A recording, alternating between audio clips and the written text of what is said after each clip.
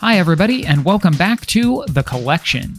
Today we're taking a look at my set of Super Mario Bros. 3 toys that you could get in a McDonald's Happy Meal all the way back in 1989 for just $2. Believe it or not, these three are my originals from 1989 that I somehow have held onto for the last 34 years.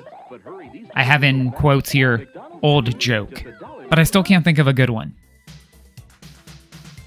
First up is Luigi, which is number 2 in the set, but number 1 in my heart. Luigi. He's a weird one, riding on a zoom-in cloud that isn't like the clouds you can use in the game, and holding a Starman that also isn't like the ones in the game. In fact, if you get up close on Starman, it's just kind of disturbing looking. I guess some things shouldn't be zoomed in on.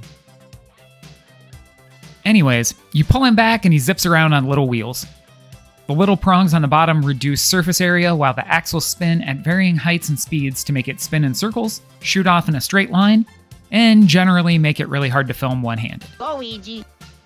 Number 4 in the set is a back-flipping Goomba.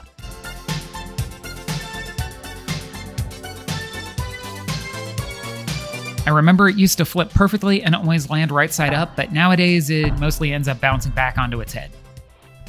Maybe the hinge or screw are crusty and tight, or maybe they're just too loose. I don't really know. I've always loved the design of this one. The oversized feet seem accurate to their depiction in the game, and it also serves as the big flat area for the suction cup to stick to. It's kind of brilliant in a simple sort of way. Anyway, he still looks great sitting on a shelf, except for that weird suction cup goatee thing. And yes, number 1 in the set is Mario. A jumping Mario that wibbles and wobbles on the end of a suction cup and makes it really hard to film at high resolutions. I always thought he looked really chubby in the face in this figure, even plumper than he's drawn in the games and artwork of the time. This one feels different than Luigi and the Goomba too. It's got a softer, rubbery feel to it.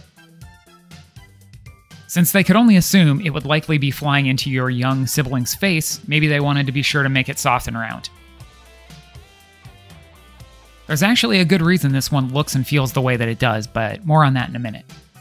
He might be 34 years old, but he still sticks and bounces like a sprightly young mini Mario. Whoa!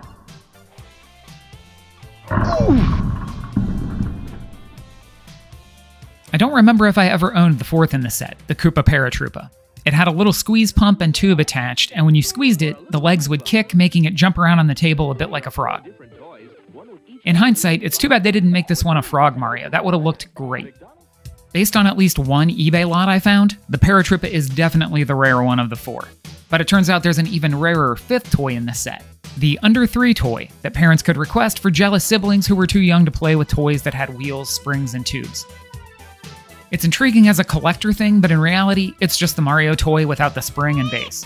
Now that I think about it, that's probably why it feels and looks so much more round, plump, and soft than the other toys. It was actually 2 toys. I couldn't believe these things were 34 years old until I got those macro shots. Yeah, these toys have seen some things.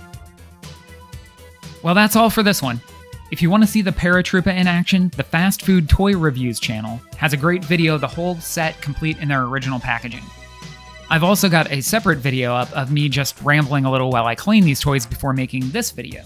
After doing all the research and shooting these, I'm kind of tempted to pick up a Koopa Paratroopa now, so maybe in the future I'll have a video up of just that one. Thanks for watching, hope you liked it, and I'll see you in the next video.